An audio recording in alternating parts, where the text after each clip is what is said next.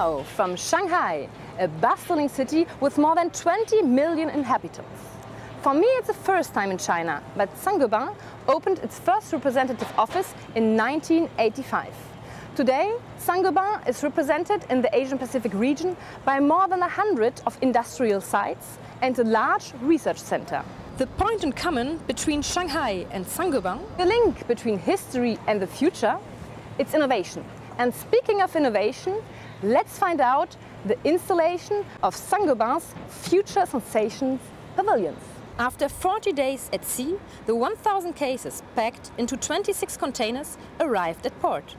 I'm here on the banks of the Hongpu River. The installation is well underway. 10 days to install everything. I'm here with Gérard Aspar, in charge of the pavilion project. So the greatest challenge of these pavilions is that they have been designed to be dismantled, to be set up, to be transported, which is quite a unique design. For this, we had really dedicated teams, at least between 50 to 70 persons, a lot of experts, each team dedicated to each pavilion. Thanks, and see you for the next episode, the Future Sensations Pavilion Inauguration Ceremony, which will kick off the 350th anniversary of Saint-Gobain.